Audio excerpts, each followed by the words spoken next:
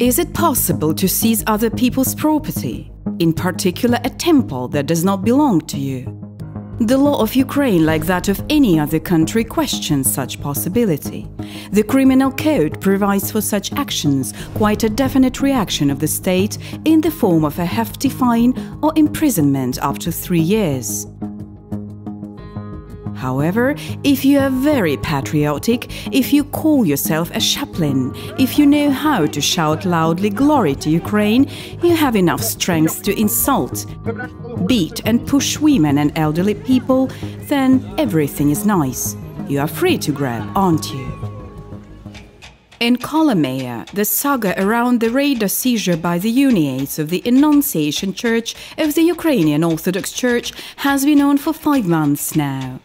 The temple was built by the Orthodox in 1587, 113 years before the Union in Kolomyia emerged. It became a museum in the Soviet period and in 1991 was transferred to the Orthodox on a perfectly legal basis. Greek Catholics say this is their historical temple, but is it really so? По суті справи, Західна Україна... In fact, Western Ukraine and later the Right Bank did not join the Union until 1702. Therefore, from a historical point of view, claims with appeals to historical justice in Kolomyia have no grounds. This temple, at least 113 years before the events of Joseph Shumlansky's betrayal, used to be Orthodox. До події із Йосифом Шумлянським він перебував у православній церкві. The Orthodox community has all the acknowledgment documents from the government, yet it is not the argument for Uniates. Back in June, Greek Catholics, with the help of the radicals of the Black Hundred, broke into the old shrine of the Ukrainian Orthodox Church, held their worship there, and began to agitate members of the Orthodox community either to join the Union or to get out. The city authorities illegally sealed the temple and created a commission against the law to transfer the temple in jurisdiction to the Uniates.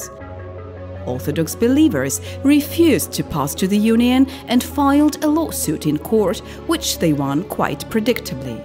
It would seem that the conflict is over.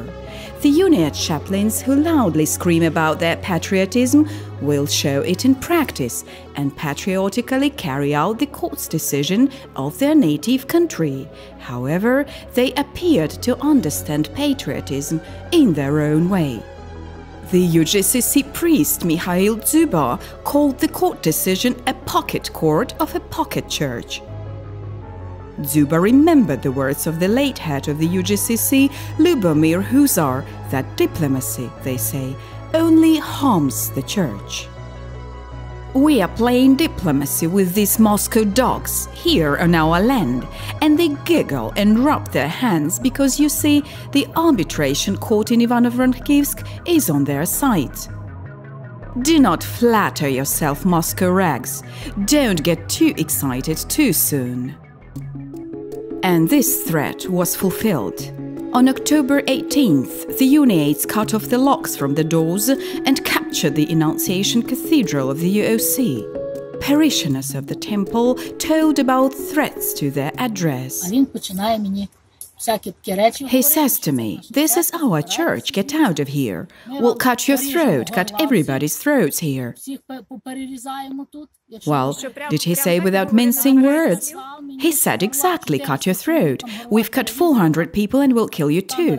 Their camera recorded me. It was in the doorway. He closed the door in front of me and did not let me into the temple. And he told me, "You have nothing to do here."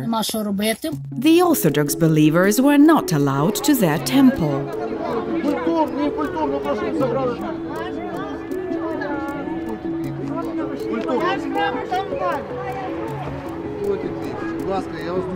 And those who tried to do video recording felt the heavy hand of Uniate spiritual fathers.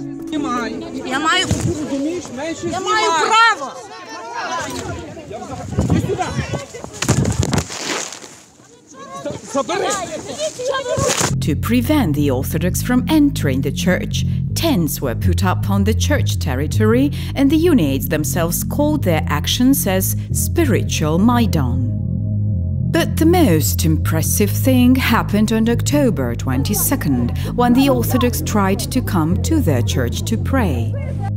We can see the UAOC believers beaten and also literally thrown out of their church premises.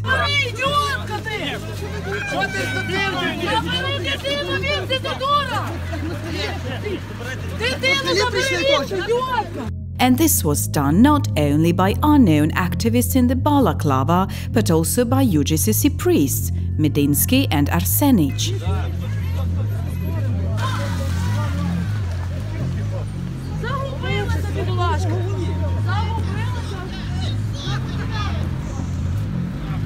The police were inactive at the same time. Everything was done as Zube had promised in the summer. We'll block everything, we have power. Neither the police nor anyone will help you. A lot of people will come and will block everything. In the end, the Orthodox were isolated, while the road to the temple and the Uniates with the police were blocked with shields. The Greek Catholics supported each other with standard screamers in the spirit of Uniate Christian love.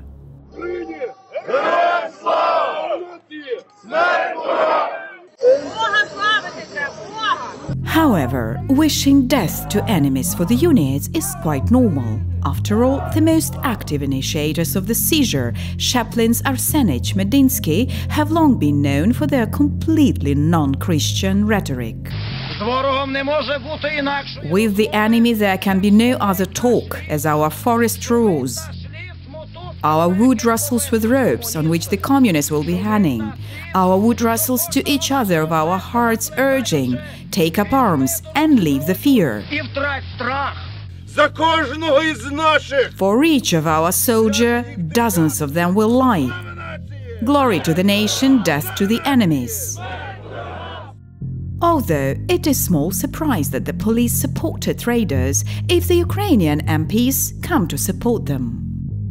We will not let Moscow take the temple built by our ancestors. When believers asked Yuri Tymoshenko whether they can freely confess their faith in this land, they received the following answer. You are a member of the parliament. Explain to us if we have an opportunity to have freedom of faith in this land. In this? No, no, no. Well, then, what the Uniates consider Orthodox in their native land was voiced by UGCC priest Nikolai Medinsky. This is biomass, natural biomass. Now we will not throw pearls of God and Ukrainian truth to Moscow pigs at their feet. It turns out that the goal of the Uniates is not just one church in Kolomyia, but all temples of the Ukrainian Orthodox Church, including the Kiev-Pechersk Lavra.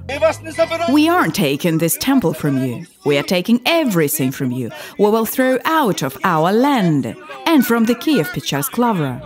Orthodox residents of Kolomyia, ordinary Ukrainians whose ancestors lived on this earth for generations, are insulted and offered to get out of their country according to the standard slogan of nationalists: suitcase, station, Russia. Get out and don't disgrace yourself, you'd better go to Moscow, there you will feel wonderful. This conflict has already been widely publicized by the press.